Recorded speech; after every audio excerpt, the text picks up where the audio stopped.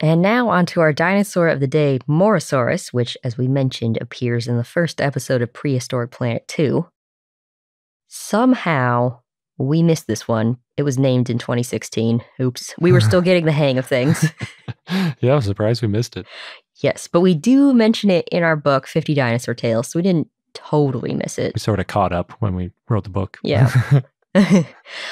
But in good news, there's been some new research published since 2016 about Morrosaurus, so yay, we would have probably talked about it again anyway.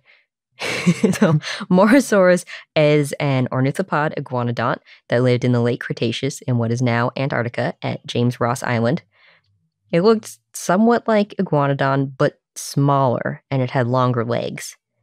It's considered to be medium-sized. It's estimated to be up to 13 feet or 4 meters long. It probably was a fast runner. The type and only species is Morrosaurus antarcticus.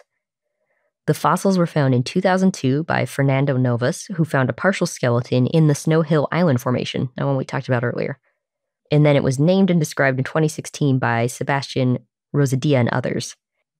The genus name means El Morro lizard, and it refers to El Morro on James Ross Island where the fossils were found. The species name, you can probably guess, refers to Antarctica. Antarcticus? Yes. Yep. The holotype is part of the right hind leg and part of the foot, and it's now housed at the Museo Argentino of Ciencias Naturales. Rozadilla and others wrote, quote, "The Cretaceous fossil record of non-avian dinosaurs in Antarctica is strongly patchy and biased," end quote. I'm not surprised. Strongly patchy. That's funny.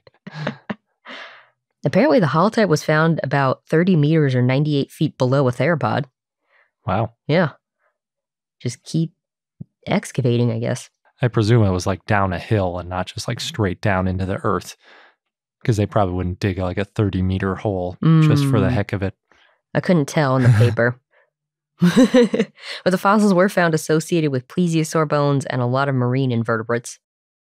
Now, in 2019, Matthew Lamanna and others described more Morrosaurus material, including more of the foot and associated but unidentified fragments. And they think that that foot material probably belonged to the holotype of Morrosaurus based on where it was found, and that part of the foot was missing with the holotype. They also mentioned some sort of ornithopod skeleton found near where the Morrosaurus holotype was found, and that could be Morrosaurus, but there's no overlapping bones to compare. The ornithopod skeleton doesn't have the hind limb, so we can't know for sure. That's the one I mentioned before, the Biscovosaurus. Morrosaurus is closely related to Trinosaura, which is the only other named ornithopod found in Antarctica. I don't remember that one. We haven't really talked about that one. But Morrosaurus had a stouter femur and tibia, the leg bones, compared to Trinosaura, which was more gracile. And Morrosaurus was bigger than Trinosaura. In 2020, Jordi Garcia Marsa and others did histology on both Morrosaurus and Trinosaura, and they found that the holotype of Morrosaurus was a sexually mature subadult. They found the growth patterns of Morrosaurus and Trinosaura to be similar to Gasparinisaura and Australian ornithopods. And they found that Morrosaurus could grow fast, but it happened periodically, not continuously, and growth slowed down as it got older. Past histological studies found that Triassic and Jurassic archosaurs grew in cycles, and they grew quickly when they were young, which means this is a plesiomorphic feature or ancestral for archosauriforms, and this feature would have made it possible for dinosaurs to live in extreme environments without needing important physiological changes. Because they could sort of just hibernate or slow down in the winter. Exactly. Or whenever they needed to, if food's running low. Which, yeah, usually the winter. Yeah. And Morrosaurus is part of the group Elasmaria, which they're known for running fast. And they include dinosaurs from what is now Patagonia, Antarctica, and Australia. And that shows that all of these places had similar types of animals. Makes sense. They were all connected back then. Yeah, there's a land connection between Patagonia and Antarctica. So you've got some shared animals and plants. It also seems that dinosaurs from the James Ross Basin are similar to the dinosaurs found in southern South America. Morrosaurus lived in a seasonal climate, with winters getting down to almost negative 30 degrees Celsius. Oh, wow, that's cold. Yes. That's about negative 20 Fahrenheit.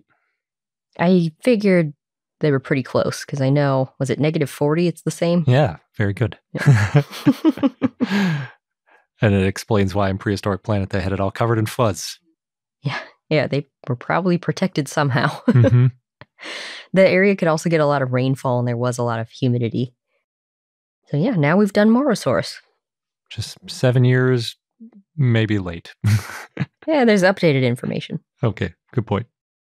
For those of you who listen to our Dinosaur of the Day segment and you like it, please consider becoming a patron. We take new Dinosaur of the Day requests from our patrons and offer a bunch of other perks as well. So check out our page at patreon.com/iknowdino or click the link on the left.